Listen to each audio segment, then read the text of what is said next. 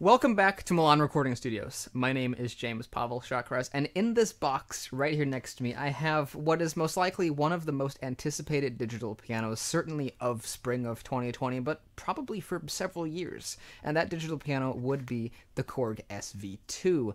Ever since the SV1 release, certainly after a few years of it being out, many people were wondering when a second iteration of it would come along. The original SV1 was absolutely fantastic. I have owned one for several years, and it's easily one of my favorite digital pianos I have ever played on. I used to use it on a near daily basis, and still to this day I will often use it from time to time and absolutely love it. So the SV2 was very much expected by the digital piano community, and finally, after over a decade, the SV2 is here.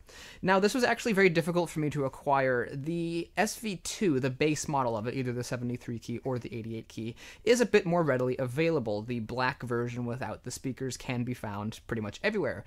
But for some reason, and I'm not sure if it's an issue in the supply chain, that's probably what the issue is, or perhaps they're just being made in very limited numbers, the SV2S, the version with speakers and the cool cream finish on top, is much more difficult to come by.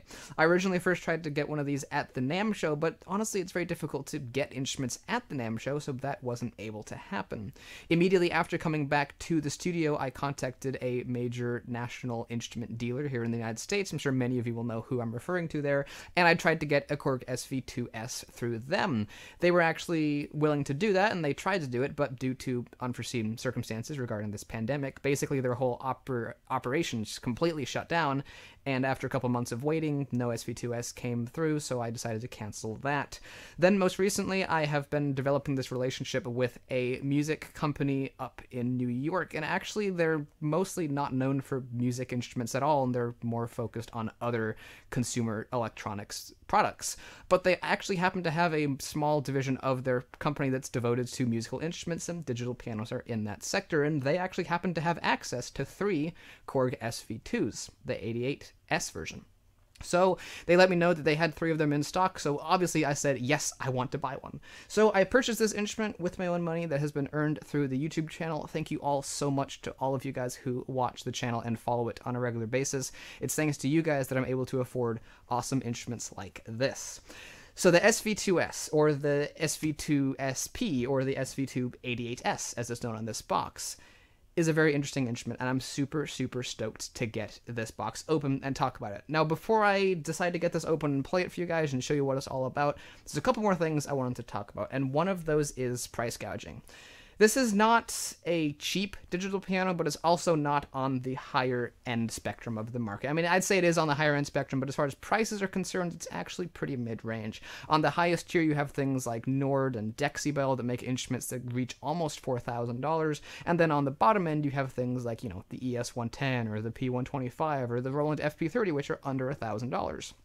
This is somewhere in the middle, and prices do fluctuate, and they fluctuate a lot, specifically with the SV2S. For some reason, I've noticed many eBay sellers are actually, they have access to these, or they think they will have access to them, and they are hiking up prices. I've seen prices for these ranging up into over $3,500, which is way more than the SV2S should actually go for. I paid about half of that price, half of around $3,500, which I think is what the SV2S is meant to retail for. Hopefully none of you guys have actually paid $3,500 or more for an SV2S, because I think that price is a bit too high. The other thing I wanted to talk about is the unboxing. A lot of the times with these digital pianos, when I get them into the studio, I will unbox them and show you how they're laid out in the box. That's actually not going to be possible with this, because like Roland, Korg has decided to go with a box that opens on the top and on the bottom. So the way this is in here is you open up either side of this, and then the keyboard will drop inside and lift out. That's going to be not really easy for me to show, at least with this setup. So instead, I'm going to unbox this instrument and just put it on the keyboard stand and show you guys how it looks then. I don't think that the unboxing experience, and I'll give you more details later on when I get this unboxed for sure, but before I unbox it, I don't think the unboxing experience will be as good as with other instruments I've reviewed so far. When I got it here at the studio, I noticed things seem to be flopping around and shifting, and when I tilt the box even just a little bit, I can feel things moving around in there, so I'm not sure what's going on there. And the box honestly isn't in the greatest condition. Obviously wear and tear will happen during shipping, and honestly the overall damage is pretty light, but it does seem to be rather weathered and battered and beaten, so it's almost like it's been just sitting around for several months, even though it's a brand new unit. So that's also kind of interesting. But I think it's time that I unbox the Korg SV2. I will do that off camera, and then when I come back, I'll just have it out of the package and ready to play. So let's go do that. The SV2 is the successor to the original old SV1, and obviously since I own both of these now, there definitely will be a review and comparison of the two coming out in the future. So if that sounds cool, you definitely might want to stay tuned to the channel and subscribe if you're not already to be notified when that video comes out. These two have a lot of things in common, but they also have many things that are different as well, and of course in that video, the comparison, I will go in depth and compare all of the differences and the similarities between the old SV1 and the new SV2. Let's get on with the actual review of the SV2 now. The SV2 definitely has a unique, I guess you could say a polarizing appearance that definitely leaves a mark and an impression on anyone who sees it. I know that there are a few people who don't like the aesthetic of the new SV2, they find the cream color to be bothersome, and I guess the speaker grills give them a bit of trypophobia, but I personally think that the SV2 looks really, really fantastic. Those speaker grills are unique, there's nothing else on the market that has that appearance, and the cream color I think looks really, really fantastic. The original SV1 was very unique, and there was really nothing on the market like it, which is why for 10 whole years it really held its own, and even still to this day it does hold its own against modern digital pianos.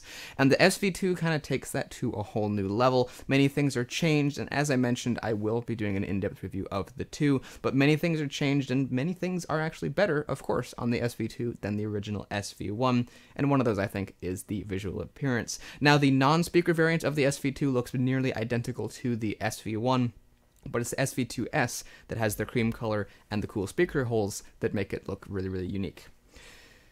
There's a few things I want to talk about that come with the SV2 before I get into the way it works and the way it sounds, and one of those is the music desk, which I have hiding behind me over here. This is the music desk. Now, actually, this is the one that came with my SV1, but the one that comes with the SV2 is identical. It slides into place right here. There's two little spots for it, and I think that's really great. Some digital pianos these days from certain brands don't even come with a music stand, and some of them don't even come with places to put one. But the Korg SV2 comes with a music stand and a place to put it, which I think is pretty great. And when the music desk is not there, it's not really even all that obtrusive. The little spots where it goes aren't really that ugly. So let me take this back out again, but you can see that it looks pretty nice there. And it definitely does do the job. Now this does have a little bit of flex to it, but honestly, I've never had any issues with it whatsoever.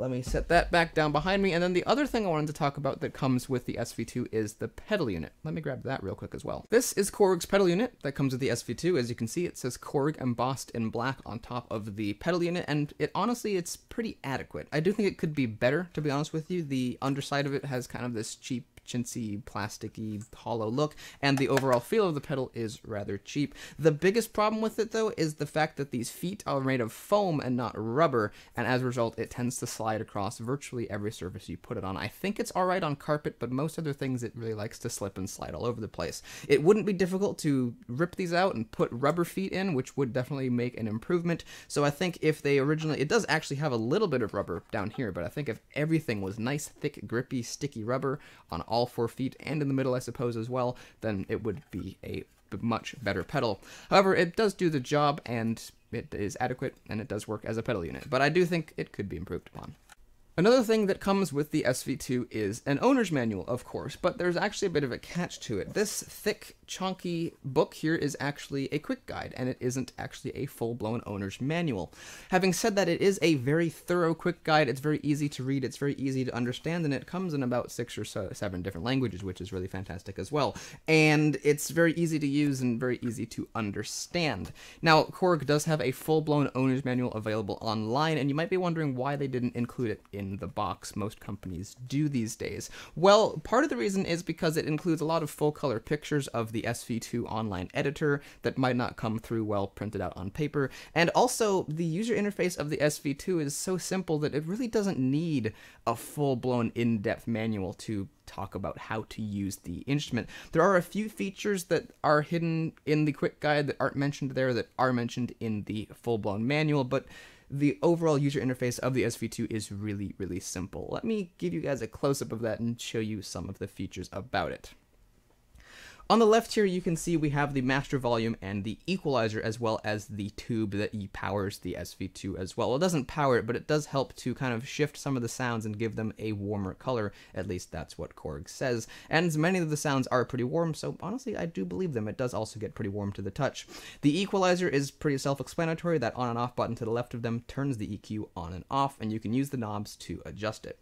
To the right of the EQ is the pre-effects. These buttons basically are different effects. You've got U-Vibe, Vibrato, Tremolo, Vox-Wah, a compressor, and a treble boost. The speed and intensity are used to adjust the speed and intensity of the effect, and the on and off button to the left of that turns the pre-effect section off and on.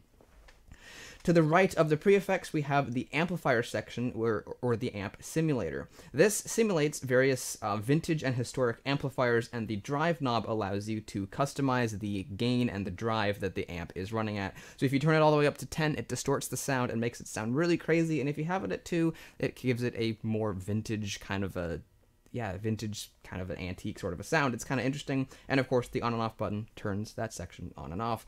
As you can see, it's really pretty simple to use.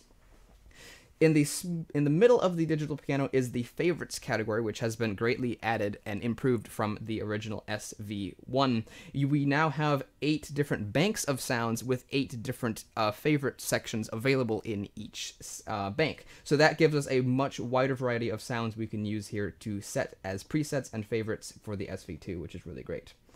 To the right of the favorites bank is the sound section. This is where you select the different sounds. You have the type knob and the variation knob. The type knob is to select different groups of sounds, like for example, electric pianos or acoustic pianos, and then the variation knob allows you to spin through and select which individual sound you want. You can also push on the variation knob to give you a second layer of sounds that is actually available in here as well. So there's double the amount of sounds in the SV2 than there were in the SV1, which I think is pretty fantastic as well. To the right of the sound section is the modulation section, which is an extra layer of effects you can add to the SV2. We have things such as 2 different types of choruses, 2 different types of phasers, a flanger, and a rotary speaker effect, which isn't the best, but it does have a pretty cool sound nonetheless. The speed and intensity sounds, knobs change the speed and intensity of these effects, and the on and off switch turns that section on and off.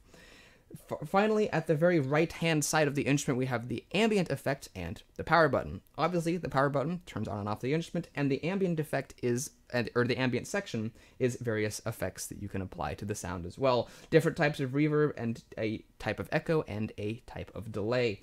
So that is how that works, and of course, the on and off button for that section turns it on and off. Finally, behind everything, on top of the instrument and a little bit behind the instrument, you can see the speaker grills that I mentioned earlier. I talked about them a little bit, but from the first camera angle, you really couldn't see them, so here's a different picture of the speaker grill. Honestly, I think it looks really, really cool. It's really unique and really stands out from everything else. When you see something like this up on stage, you can instantly know that it is a Korg SV2. There's nothing other like it in the world. So that's been a little quick overview of the layout of the instrument, and as you can see, it's super, super simple. It doesn't take very long at all to get used to it and to figure out how it works. It's so well done and so great. A lot of people would say that something like this needs a screen, and you know, in 2020 we need big screens on everything, and part of me can kind of agree and see where people are coming from, but this instrument is so simple, and the layout is kind of meant to emulate a vintage piece of equipment. These knobs are very reminiscent of musical instruments that came from the 70s, and the whole experience here, it kind of gives an analog vibe to everything. There is a computer editor you can use for the SV2 as well. You can hook it up through USB, and that is available for download on Korg's website, but for the most part, I don't really find myself needing to use that. You can do cool things with it. You can layer and split sounds through the editor and do a number of other sweet things as well, but for the most part, I don't really find myself needing to do that, so in today's video, I won't be discussing that all that much. I think now it's about time to actually play the SV2 and give you guys a bit of a taste of what it sounds like. There are 72, if I remember correctly, different sounds here of the SV2, and you can also kind of increase that as well by creating your own favorites and customizing sounds and basically creating brand new sounds that you can set into the favorites. But what I will do is do my best to give you a taste of as many of the sounds as possible. Because there's so many, I don't have time to play a full song on each sound, so what I'll probably do is play a couple of chords on a couple of different sounds and just kind of quickly flip through and give you guys a taste of what each one sounds like. But for the default Rhodes sound. What I will do is play my little like fake Rhodes test piece here to give you guys an idea of what the default Rhodes sounds like, and then after that I'll spin through the rest of the first EP section, give you a taste of the rest of the sounds.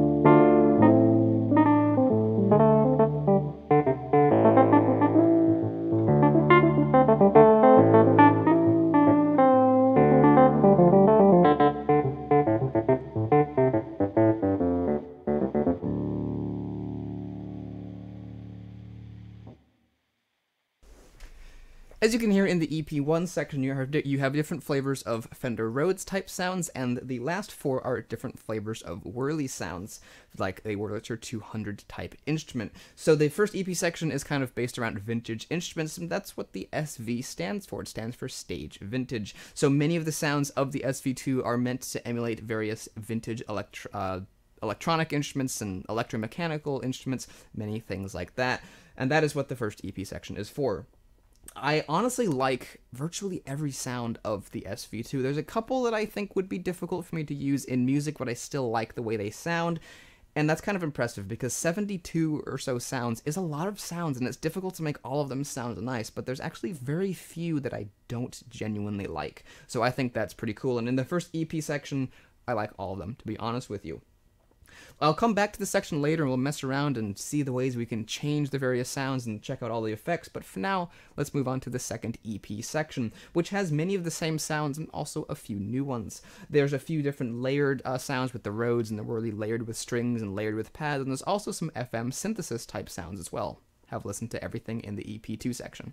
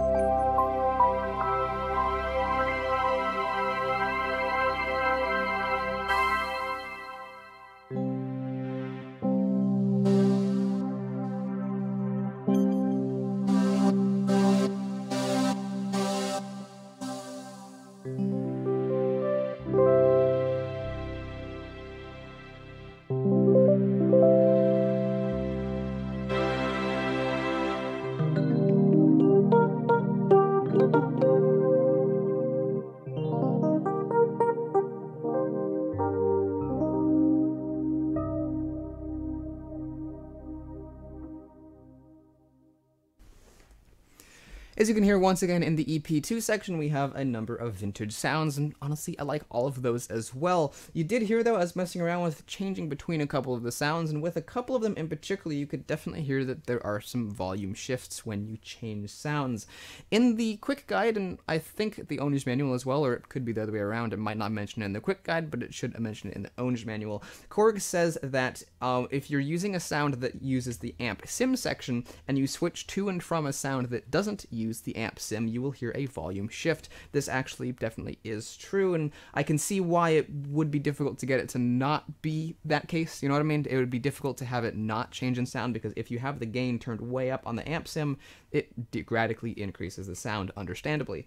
However, in the EP2 section, especially in the B category, nothing is actually using the amp sim, and also I don't think anything in the, nothing in the EP2 section at all is using the amp sim. You'd see this light up if something was using the amp sim, and as you can see, nothing is. So, but yet there's still volume shifts, especially when you're on B4, and you switch between B4 and A4, you'll hear the difference.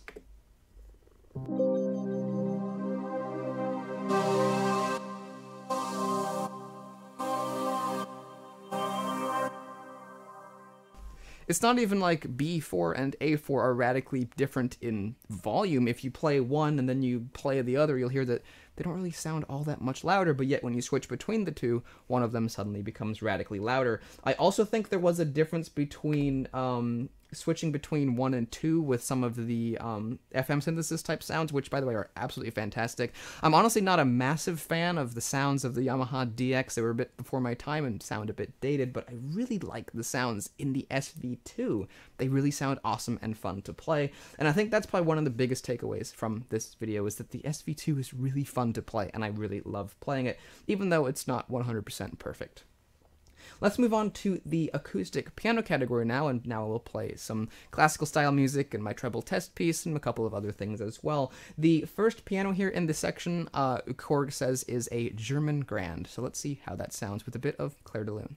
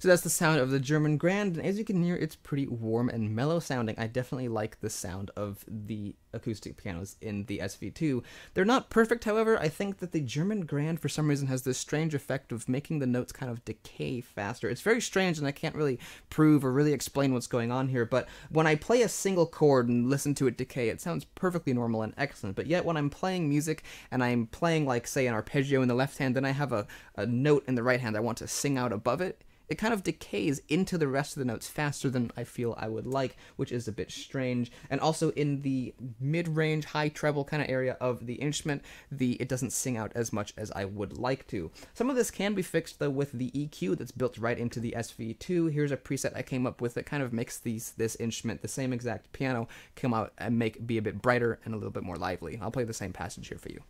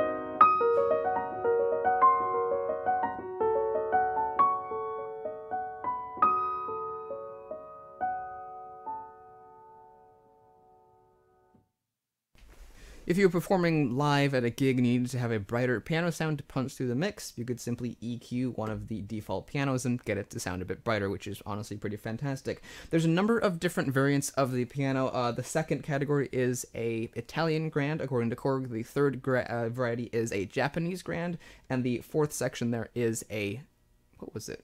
Austrian grand. That was it. So you've got a few different pianos that supposedly are from all around the world and have a different sound. While they do sound a little bit different, I really wouldn't say that number 2 sounds like a Fazioli, or that number 3 sounds like a Yamaha or a Kawai, or that number 4 really sounds like a Busendorfer. If anything, number 4 reminds me more of a Steinway than it does a Busendorfer. However, they are different piano sounds and they do have a different flavor. So let me go back to number 1. I'll play B1 as well, which is a different variant of the German grand, and then I'll scroll through and play a little bit on each of the other pianos.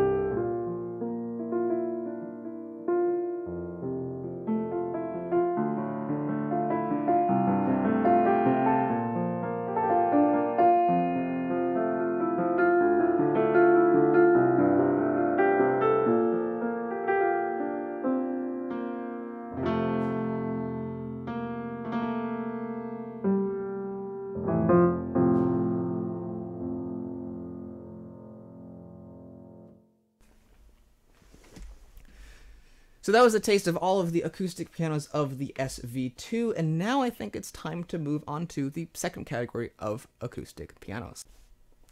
Before I do that, however, I think I want to talk about a couple more things regarding the acoustic piano sounds, and one of those is the action, actually, as a matter of fact, because when you're playing a real acoustic piano, the action is a vital part of playing that instrument, and the action is also a vital part of playing a digital piano as well. And since I'm on the topic of the acoustic pianos, I thought it might be a good time to segue into talking about the action. The action of the SV2 is Korg's RH3L. There's a little sticker even at the top of the key that shows what type of action it is, and this is an action that Korg has been using for over a decade. It was found in the original SV1, it can be found in Korg's D1, it can be found in the Grand Stage, and I think also their Kronos as well, and probably a few other models that I'm not aware of as well. A lot of people, I believe, at least among themselves, have been saying that Korg should update the action and come out with a new version of the RH3, come out with an RH4, or come out with something different, stop using the same action for 10 or so years. But let me just say that there's a reason that the RH3 action has been used for over 10 years, and that's because it's a really good action. A lot of people, I think, might just want change just to have something different, but I think that RH3 is honestly pretty good. I'm sure there are improvements that could be made, but for general playing and even for classical music, there's really no issue at all. I would definitely put Korg's RH3 action definitely in the top 3 digital piano actions made today, at least the ones that I have played. I have no problems whatsoever playing it. It's a joy to play, honestly. The dynamic response is excellent. The tactile feel and feedback of the keys is really, really great. And the way the action just feels is really fantastic. And it's honestly wonderful to play. You can play anything from jazz and pop music on it to actually advanced classical music. A couple of years ago, before I went to the NAMM show, I wanted to play the Pirates of the Caribbean theme. And what did I practice on it when I was at home? Well, to keep time off of my real piano, I practiced on a digital piano.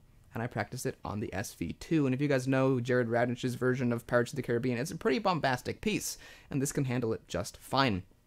So it can tolerate many hours of very hard playing and be honestly perfectly fine.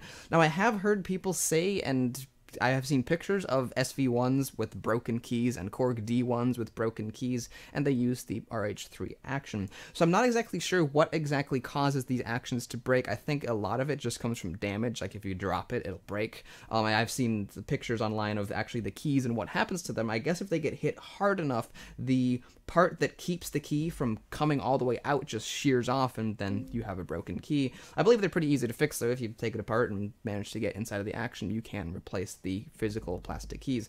So there is some sort of an issue there, but I don't think it will come apart or come by. The issue won't happen just from normal, regular playing. I think it actually has to be abused and be dropped and crashed for it to actually break, because I haven't had any issues with my original SV1. The other thing I wanted to discuss with the piano sounds is the damper noise that I'm sure you heard in the piano pieces. Let me just play the damper pedal, and hopefully you guys can hear it.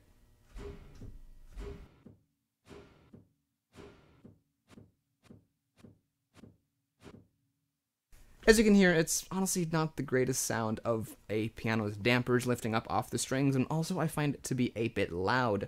However, there's a really fantastic fix for this that I'm really glad Korg has worked into the SV2. If you push the function button right down here, which I forgot to mention in my overview of the user interface, by the way, you'll see that a few lights of the instrument start to blink, including the EQ buttons. You'll have the bass, the mid, and the treble EQ sometimes all blinking, but in this case we only have the bass and the mid.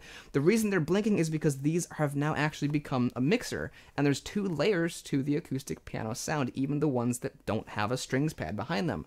That second layer is the ambient noise of the action noise, the damper noise, and a few other things as well in some of the other sounds. You can take this knob and you can actually use it to turn down those sounds, or if you push and hold on it, you'll see that that light goes out, and you can actually completely remove the ambient noise. And now I think the acoustic piano, for me at least, is a lot more enjoyable to listen to. Here's the default German Grand once more.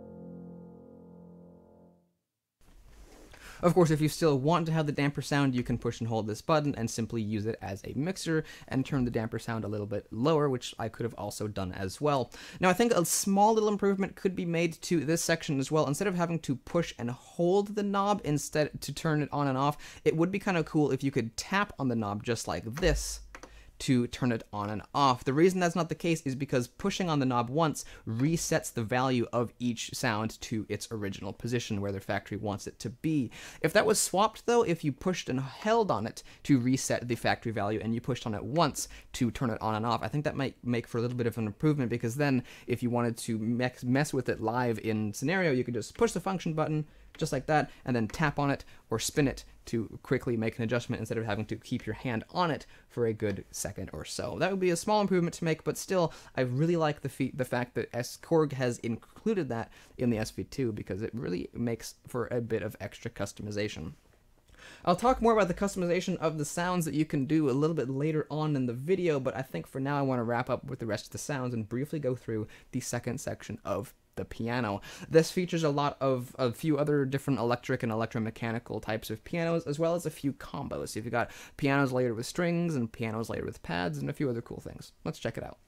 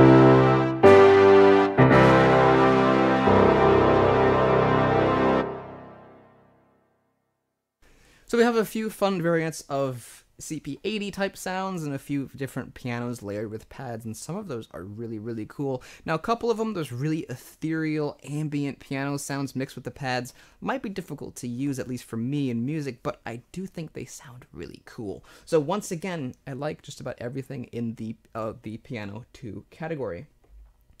In the clavier sound, the clavier section, it contains clavinet sounds, harpsichord sounds, and organ sounds. It's interesting that it's called clavier, but regardless, that's what the name is. It's not called clavy or clav, it's clavier.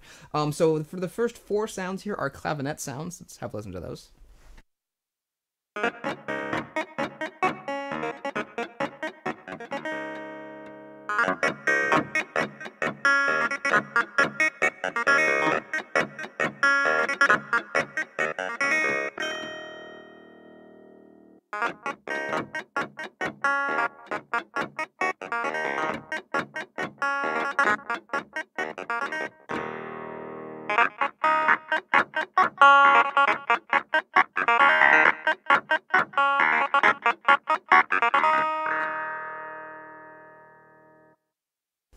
Once again, you can hear the key click noise of the clavinet sounds is very, very loud, but once again, like with the acoustic piano sounds and also the electric pianos too, you can hit the function button and then you'll see that these 2 lights are flashing. This is the actual clavinet sound and this is the key click noise, so you can turn it down or even turn it all the way off. I do like the idea of having key click noise with the clavinet. It was that kind of an instrument that would have kind of extraneous noises, so I think I would just turn it down and that would suit me a little bit better. So once again, it's great that that is a feature. You can go in there and modify those sounds.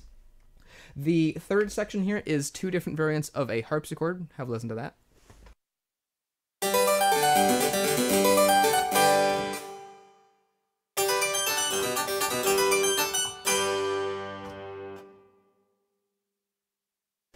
Interestingly, the harpsichord also has key click noises, but these ones are actually built into the instrument. I have the function button hit, and as you can see, the mid EQ button is not blinking. So with the harpsichord, you can't actually turn off those noises. Not that big of a deal, though, because the harpsichord, again, was also a very noisy instrument, and it definitely has a lot of that type of key click noise and action sounds as well.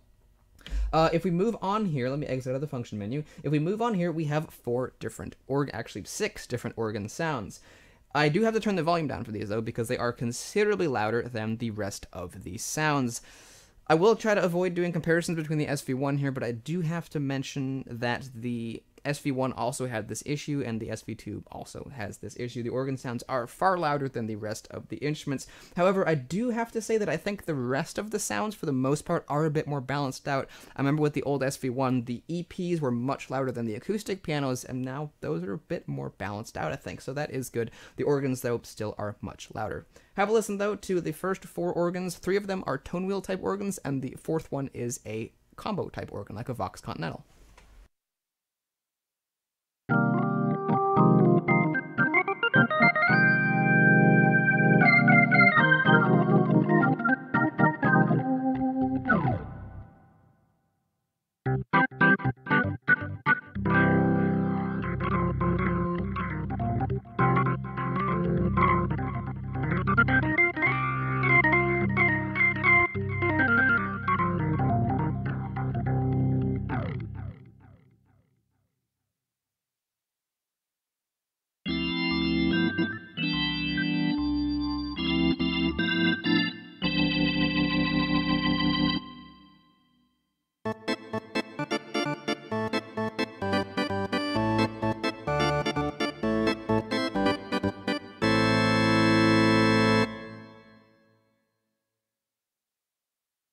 Those are the 4 tone wheel and combo organ sounds, and honestly, I do kind of like them. Number 4B is kind of like a gritty tone wheel style organ, and then I think it was 5B was a combo type organ, which honestly sounded pretty nice as well.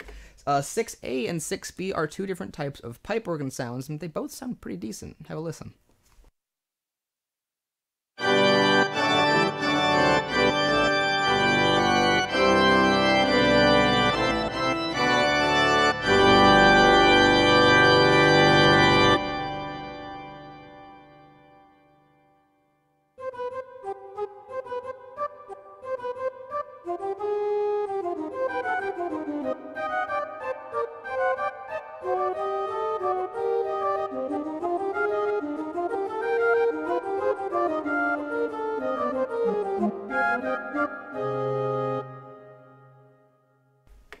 That last bit there is a new Bach fugue that I'm working on, and it's a lot of fun to play, but obviously I'm not finished with it yet.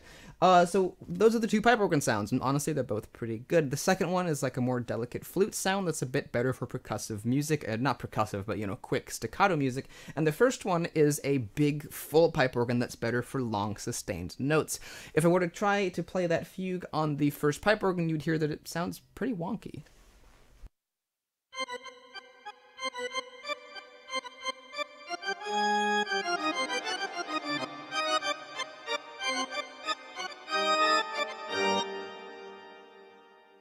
However, having said that, that pipe organ is really fantastic for big, low, sustained chords, and one thing I like is that as you keep going down lower into the register, it's not just a pitch-shifted version of the keys above it. The tone actually changes, and you start to get the sound of an actual 32-foot like pipe organ would have when you play those low notes. Obviously, I'm not saying it's the same as a pipe organ, but it definitely does sound kind of like a recording of one.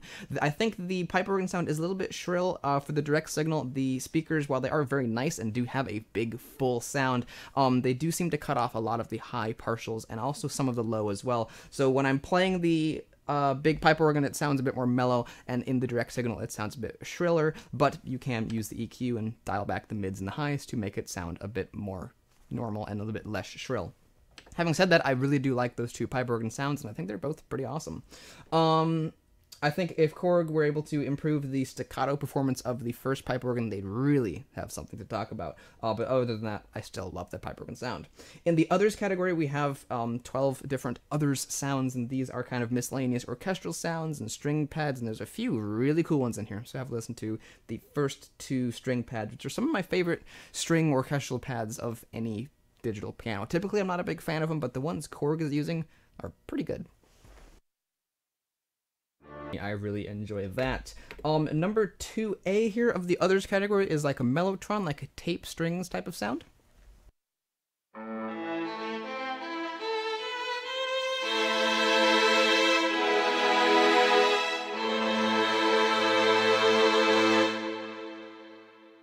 And 2B is this really cool pad that's got a strings pad layered with the synth pad layered with a female choir voice, and it all comes together to be this really beautiful sound.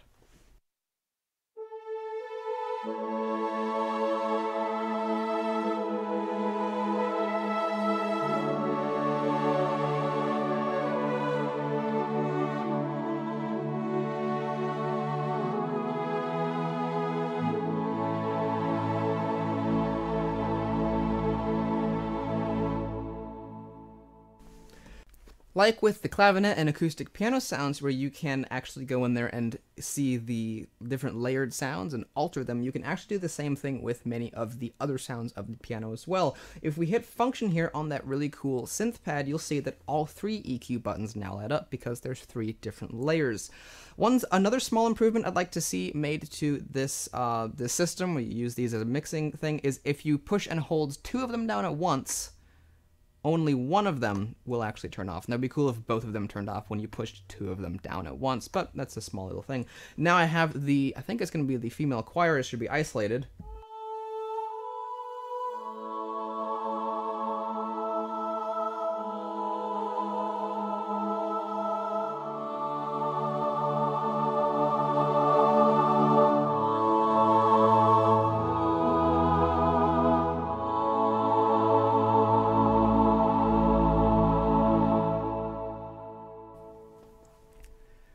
So that I think is really cool, that you're able to go in there and split and layer and change the different sounds of the actual instruments that are preset into the piano. I think that's really cool. You can go in there and change that.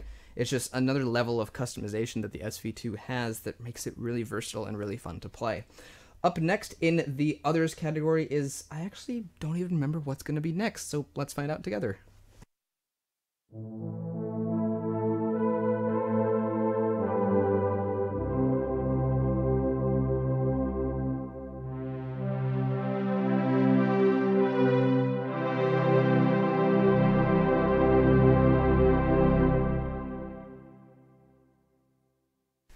So that was just a couple of synth pads that are there on A3 and B3, but it's number 4 where things get really cool.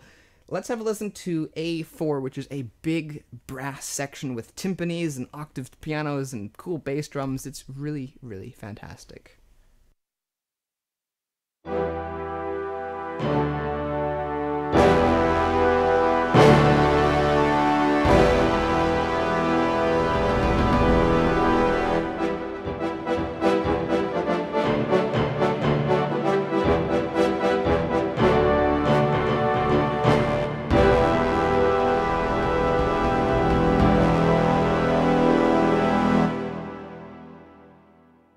That sounds absolutely stunning, and I really, really love that sound. It's really expressive, and as you move down the keyboard, things actually begin to change and evolve. So you've got different sections that have a slightly different sound. With certain things, that would annoy me to have the sound shift and completely change as you move up and down the keyboard, but it makes a lot of sense with this particular sound. Up in the higher treble, you have the brass mixed with kind of a synth pad, which you actually don't have control, I think, over the synth pad, but you have control over the brass, the timpani, and the piano, I think, as well. So I'll go in there and check that out. But up in the treble, you have the brass and the synth, and as you move down, this octaved piano starts to come in, and then after a couple notes, you get the timpani added into the octaved piano and the brass, and as you keep moving down and down and down, these three notes become this big boomy bass drum, and then below that it's a really low synth growly sound. So let me split these up and I'll just go down the scale and you can see what's happening here. Actually, yeah, there's only two different sections. There's not a third layer, so you don't have control over one of the things. There's like 4 or 5 different layers, and you don't have control over all of them, but you can still go in there and split up some of them. So let's mess around with that.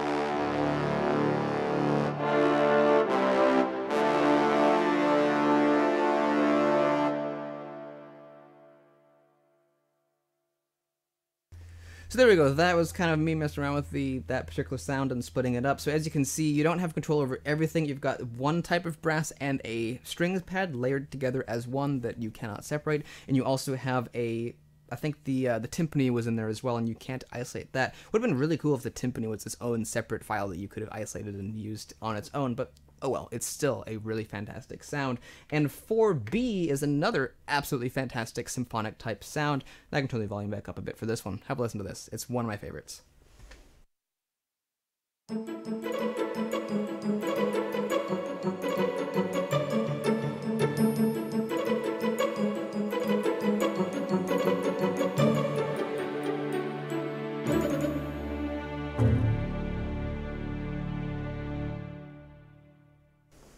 Unlike the last one we just saw, if I hit function, you'll see that all 3 EQ things will start to blink, and that means I have control over the pizzicato strings, the slow strings, and the glockenspiel that's mixed in there too.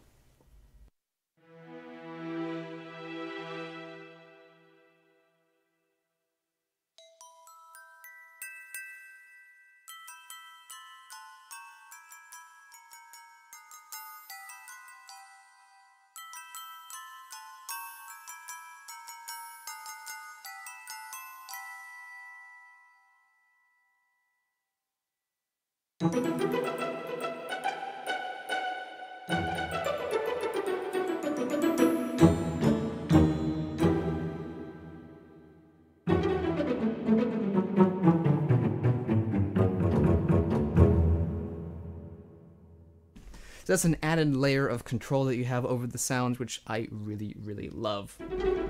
Let's move on to 5 and 6, which I believe are just a few different types of pads, and that will wrap up all of the different sounds of the SV2. I actually managed to do it. I played every single sound for you guys.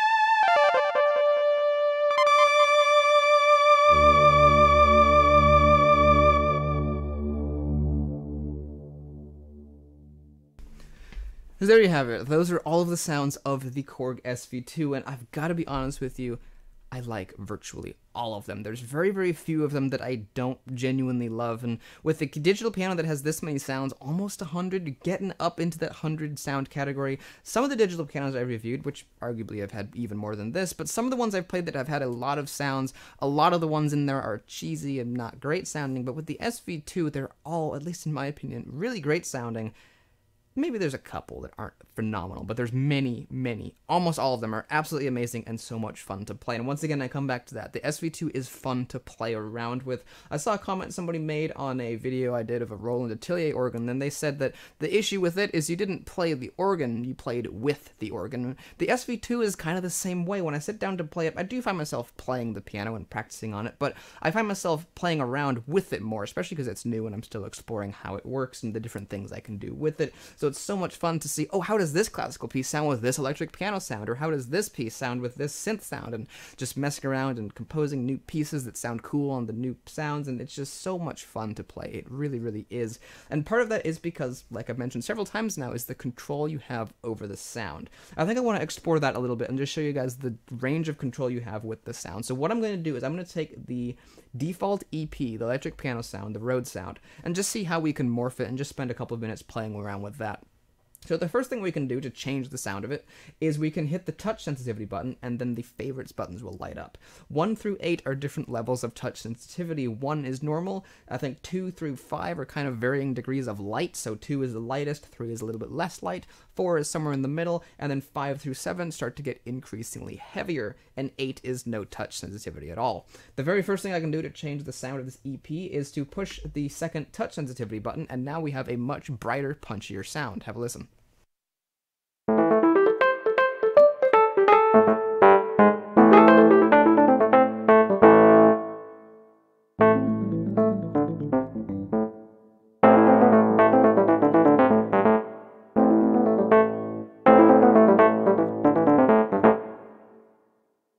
So just pushing that one button definitely changes the sound of the electric piano a lot. Something else we can do is come over here to the pre-effects section and play with this and mess around with that. Like I said, there are 6 different types of effects, and you can change the speed and intensity of them. I think maybe we'll go with a Vox wah, but I think I'll play around with a couple of the other ones too, but I think I want to try out the wah effect for this one.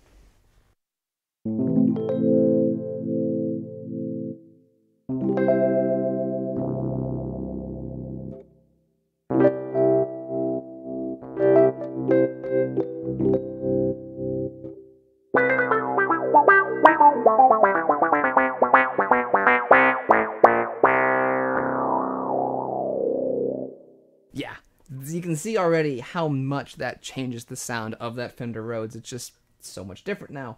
Something else we can do is we can go to the amp sim and we can increase the gain of that. What the amp sim is going to do is add some background hiss to kind of emulate like a vintage amp that's not quite working properly, and also it's going to add some grit and distortion to this as well. What I think I'm going to do is turn the master volume down and crank that gain way the heck up, all the way up to 10, and now let's see how our little Rhodes piano sounds now.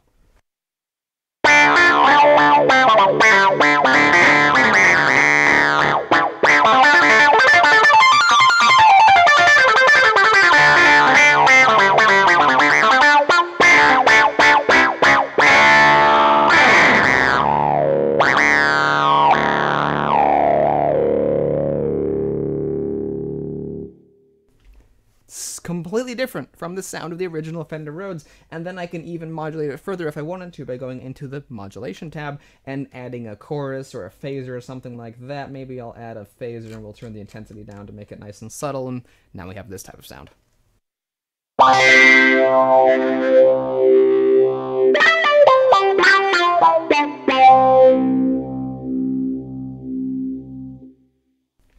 So you have a massive, massive amount of control over the SV2 sounds, and I'm not necessarily saying that this is the ideal sound for everyone, or even that it necessarily sounds good. I'm sure many of you absolutely hate that sound. But what I am trying to prove here is that you have a massive amount of control, and you can completely, completely transform the sound of the original instrument. Keep in mind that that crazy, wacky sound came from a Fender Rhodes, which sound like this.